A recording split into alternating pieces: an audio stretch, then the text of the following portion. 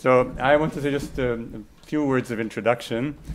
We're here to celebrate, I guess that's the right word, to celebrate Don Handelman's 80th birthday.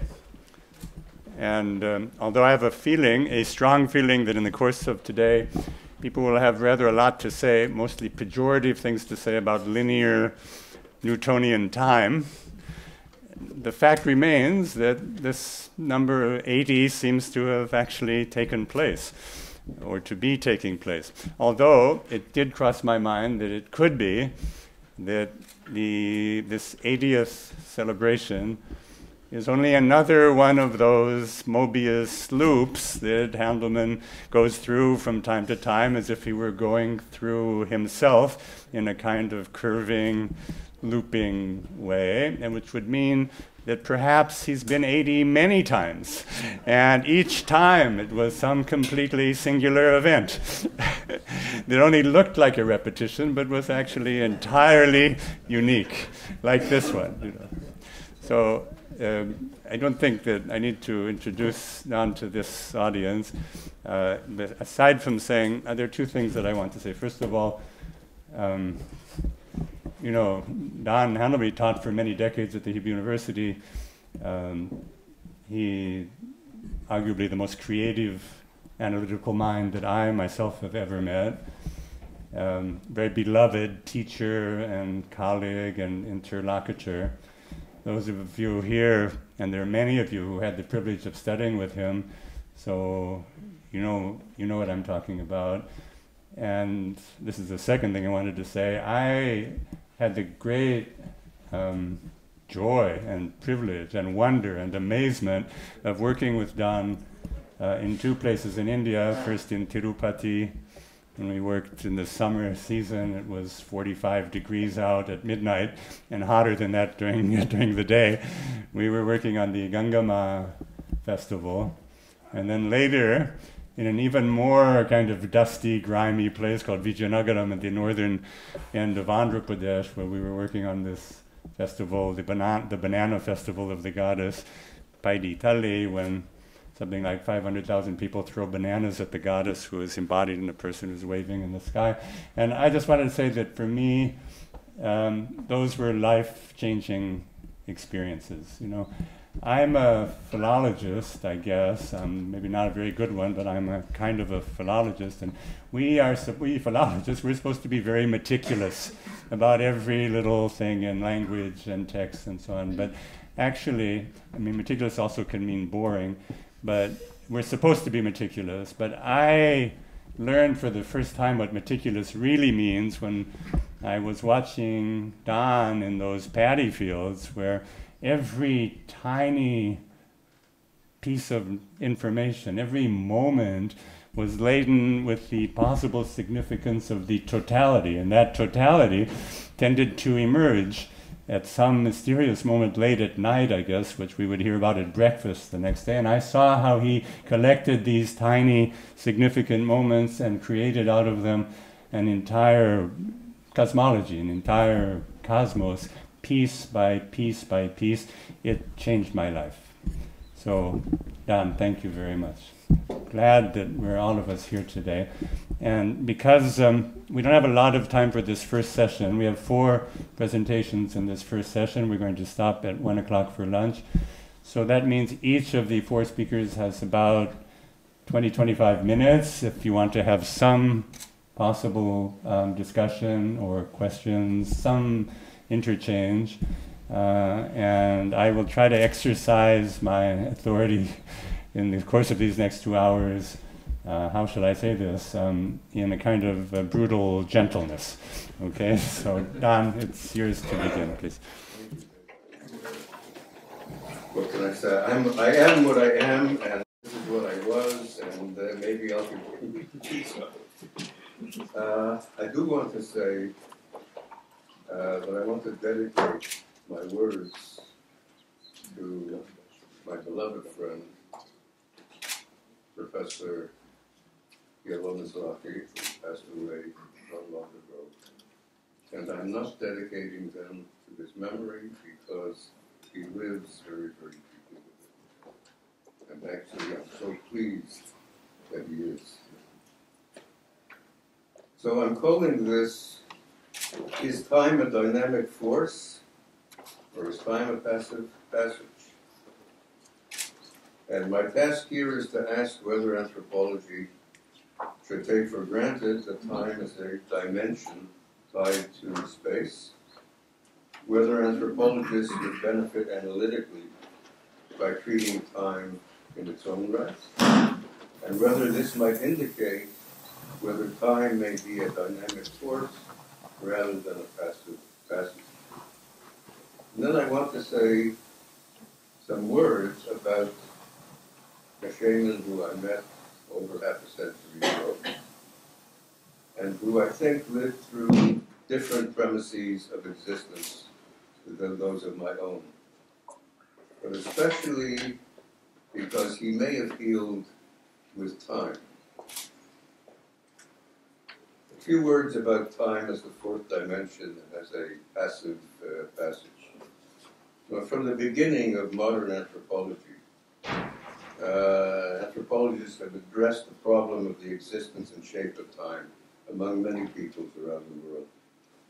And anthropologists have generally used our own common sense understandings of time as the baseline of comparison among peoples, between us and other peoples and so forth. For someone like myself growing up in rural Canada during the 1940s and 1950s, we all took it for granted that time is a movement. The movement is linear, chronological, and divisible. And we all accepted what Einstein said, that there are four dimensions, three of space, one of time. And that time is felt, perceived as subjective, and therefore it is variable even as it is measured objectively and exactly.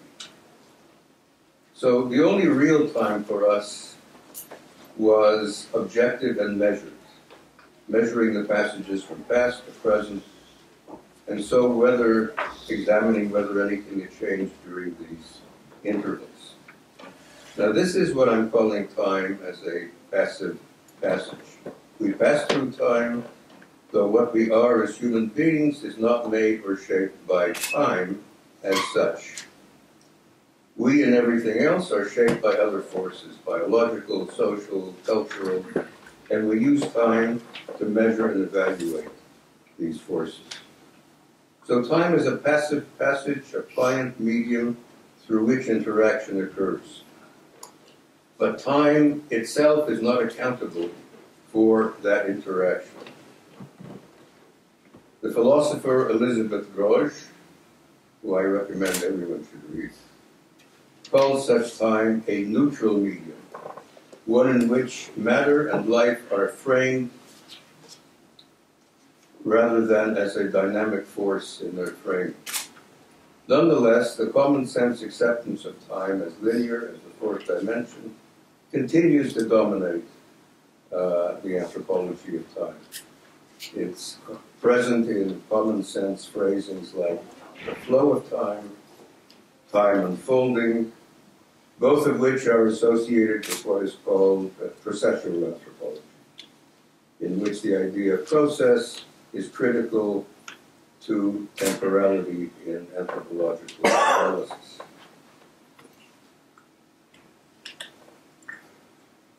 Anthropologists rarely question in their research that time as linear, together with time as a fourth dimension, are a particular cultural, social shaping of time rather than a universal absolute baseline with which to compare time among other peoples, to compare them with our own time. So too, they, like ourselves, may well have different subjective, experiential realities of time.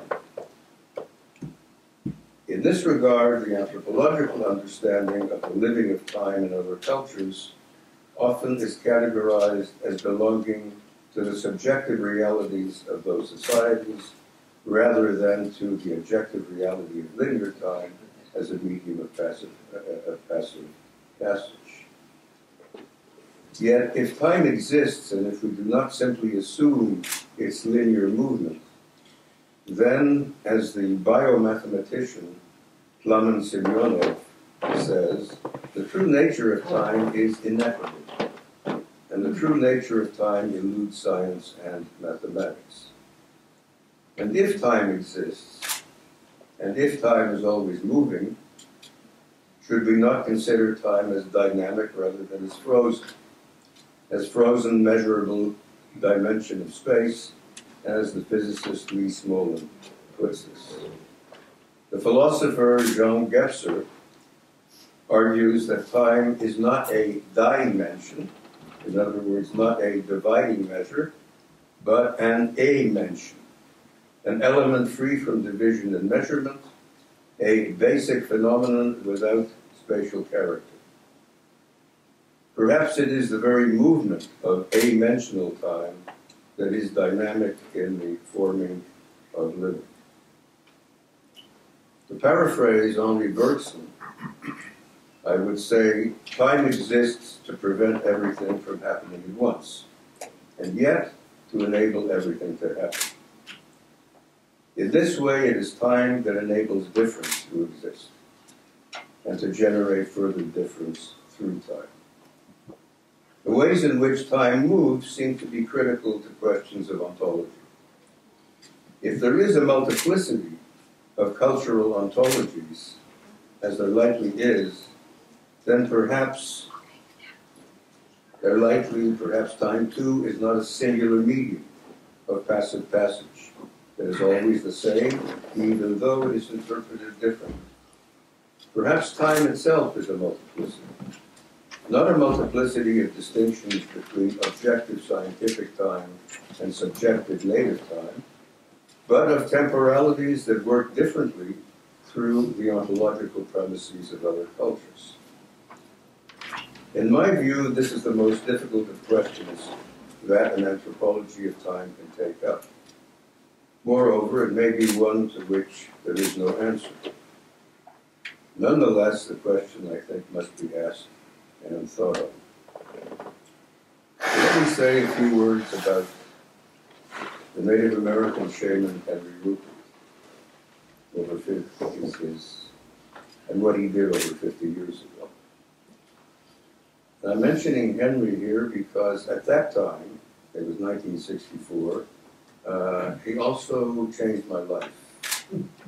I had finished a MA in anthropology at McGill University in Montreal, and on my way to begin a doctorate at the University of Pittsburgh, I went to Pittsburgh by way of Nevada, and in Nevada I met Henry Rupert. And I was one kind of anthropologist going to Nevada and another kind of anthropologist who went from Nevada to Pittsburgh. So Henry Rupert was called a member of the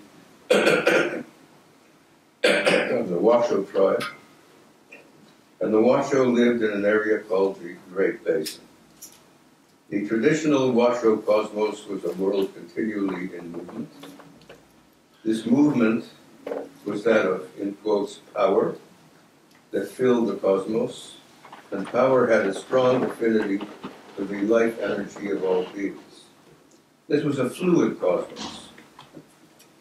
Bergson and later Michel Serres have commented that our own metaphysics are those of the solid, of the very thingness of the solid, and of movement between times of rest and times of stability.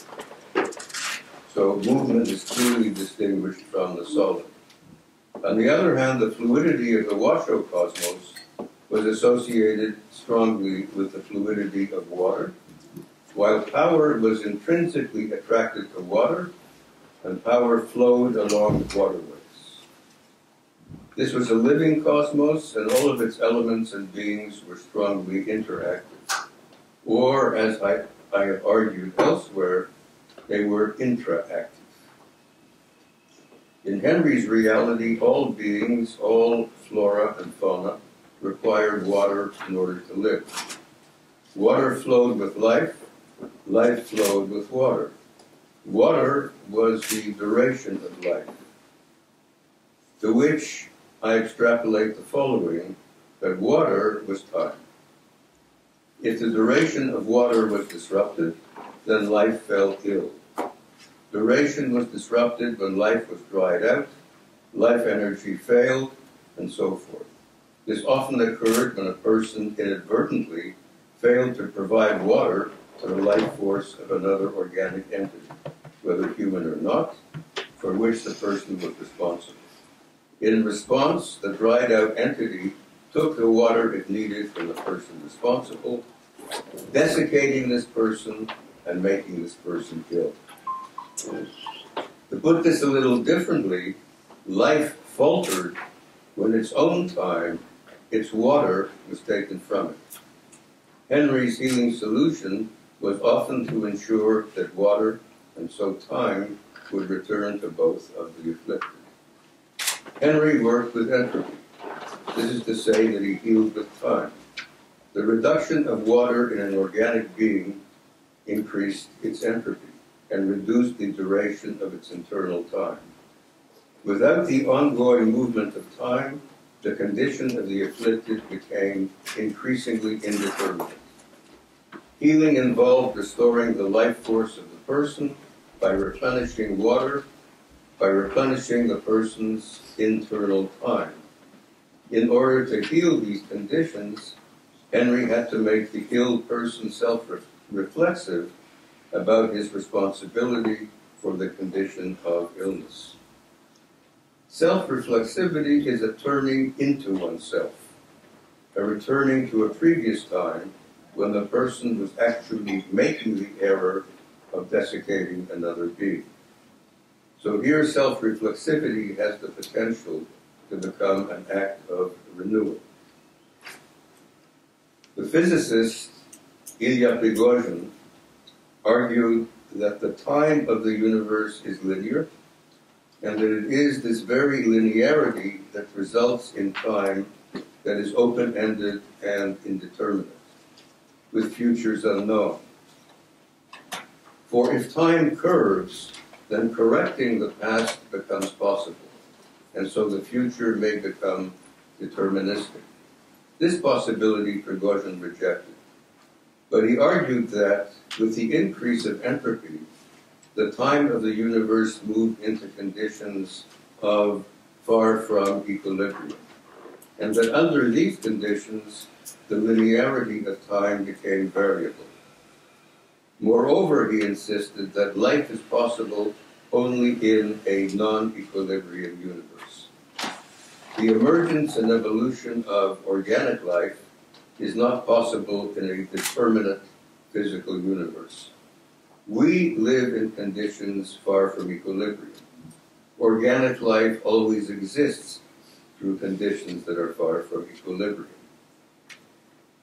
Conditions far from equilibrium enable the reproduction of organic life forms.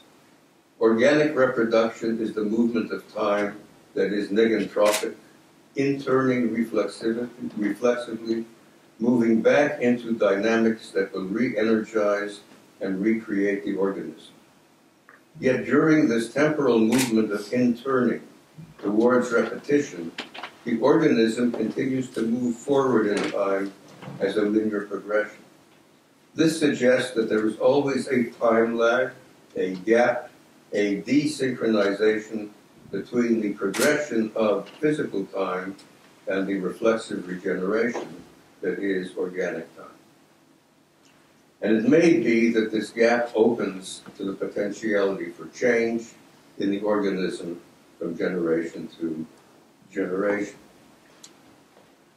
Now, I've suggested that in Henry Rupert's healing, the replenishment of life energy and the replenishment of time were one and the same.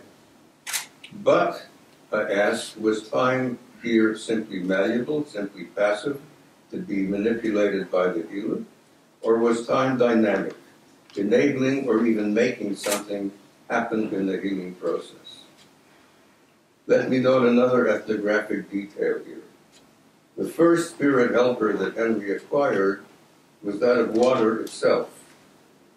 In In Henry's healing, he would pray to water for the well-being of the patient, asking that the aggrieved being, dried out and dying, agree to stop dehydrating the patient in return for receiving water from the patient. The time that is water acted to help replenish the time duration of the patient's life. Here, time was hardly a neutral passage that healer and patient passed through. Time was life-giving. Indeed, time in itself was a force, as it may be in the reproduction of the organic. Initially, when Henry became a shaman, he did traditional washo healing, which required working for 3 consecutive nights, from dusk to midnight, and then a 4th night from dusk until the dawn of the following day. This ritual had a rhythmic pulsation, night after night,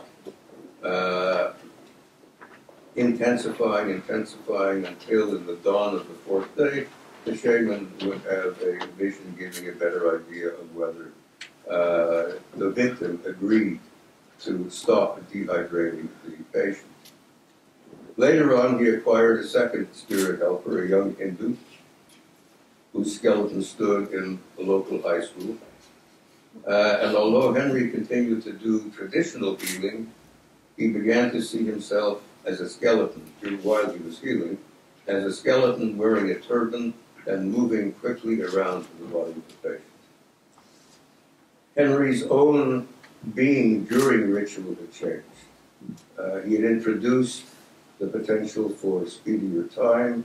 His own interior velocity speeded up with the augmentation of life energy that the Hindu brought him. Many years later, when he was about 70, he healed a Hawaiian cure, and in return, the Hawaiian gifted Henry with a third spirit helper named George, who lived in a Hawaiian volcano. Now, George brought Henry new healing techniques, together with the maxims that everything comes quick and goes away quick, and we help nature, and nature does the rest. And what happens then is that for ailments that were easier to cure, Henry did away with visions of diagnosis, prognosis, his chanting, many other elements. Healing now would take between 10 minutes and 4 hours. Involved praying to George and putting his hands on the patient to remove pain. The rhythm of pulsation and repetition largely disappeared. Washo cosmology and the energy of time as water were largely done away with. The person himself, herself, was depersonalized, since there was no need to establish causation through errors of omission and commission. Though the emphasis on speed and velocity, or through the emphasis on speed and velocity, time came more fully to the forefront as the dynamic that enabled Hawaiian healing. Now, the increase of speed in Hawaiian healing deterritorialized time, and non-pulse time became more the dynamic of movement. And moreover, Henry gave little or no regard to the patient as subject. He wasn't interested in the cause of pain, errors made by the patient, and so forth. In Henry's world, time was not a passive passage, but an active force. The message seems clear. Change time, and you change the dynamic of time. And without changing time, there is no change in the dynamic of time. Once, when we were talking about his shamanism, he told me unequivocally, what is real for me is not real for you. I was not surprised, yet nonetheless I was nonplussed. What was the significance of this statement? It did not single out one of our realities as objective and true, and the other as subjective and, if not untrue, then misguided or deluded. He seemed to be telling me that we lived in different worlds, but differences that were not simply the result of different interpretations, of the same world, and that different worlds did exist and move through themselves differently.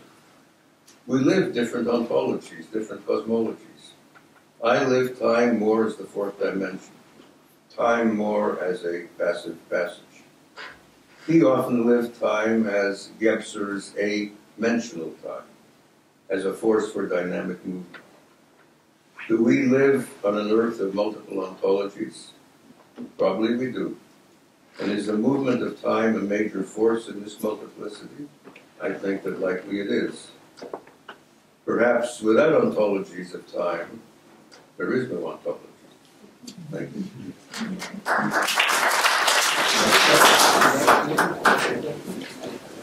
I think we can take maybe 5 or 6 minutes. Somebody has a pointed question or a non-pointed question, because the whole point of today is to open up a kind of space or scope for experimentation and speculation, such things. That was Don's intent and request, and I think we are happy to be able to go with it. So let's see if there's some response. Yeah, John, thanks very much. I've read recently something that's very inspirational for me to the next book. And I was wondering just on the ontology point. Why not? In a sense, you're arguing, it seems to me, there's a singular ontology, and that what is talked about as multiple ontologies are different insights that different peoples produce on what is, in a sense, common to all. And that this is the anthropological point, that no single body of knowledge is complete in relationship to how it may understand the universe and so on. And that everybody has an insight on what is universal. And that you're actually moving towards a universal understanding. That's why you're interested in Einstein. And that the sense that there's something which is time, process, and so on, which underlies us all. We're all motivated in that. And what we understand as time in our reflections and so on, are what some people call ontologies, but they're not ontologies. They're, in a sense, reflections on an ontology which is already universal before. And you're pushing to make that. Nice. My understanding, a singular ontology would be an open-ended ontology in the sense of it is full of potential. And so the different understandings, insights as you call them, would be developments of, extrapolations of that potentiality. So Einstein, at least the earlier Einstein, the later Einstein seems to have had all kinds of doubts.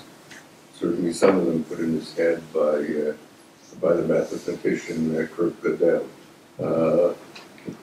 Roy Wagner says that in later life, Einstein basically came into the office to talk to Gödel. So potentiality, the potential. Yeah, there's something powerful in that idea, because it also makes the question of ontology, I think, unanswerable. But then, from another angle, it should not be answered. I mean, every closure that is accomplished by a person or a group and so forth is, in a sense, a diminishment of that potential. And then the future lies in, if there is a future for us, somehow opening that up and not being trapped within this, as Khaled was here somewhere, there you as Khaled argues, and I also argue. So, I mean, this is my sense of it. But then I'd add to that, there is something important in Deleuze here, that Deleuze contributes to this. But Prigozhin, to me, if I understand him correctly, and my mathematical capacities are profoundly constricted, there's no potential whatsoever in my capacity to understand that. So I may have him wrong. But nonetheless, if I have him at least a bit right, in a direction, in a fruitful direction, then he laid it out for me. He said, look, you can only have organic existence under conditions far from equilibrium. Now, conditions are far from equilibrium open potential. This is critical.